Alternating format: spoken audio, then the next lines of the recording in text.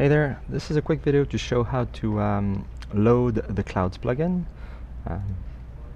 So first thing is to open the settings.ini file and add the render config extension of the clouds. So this is how you do this. I usually add it right after the render config specification, but you don't necessarily have to add that there, but it's tidier. So let's save this, close this. Now we're going to actually load the Clouds plugin. So I will add a plugin and go to the Clouds plugin file. Let me open this, and now you can see that the Clouds resources are compiling. This is a good sign. I usually close Stingray at this point and launch it again.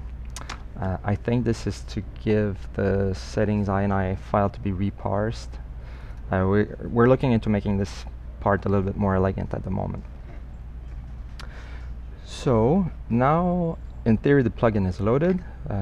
So what we'll do is drag a Clouds entity in the scene. To do this, make sure you show the mapped folders, and we'll see the Clouds resources are now viewable in the asset browser.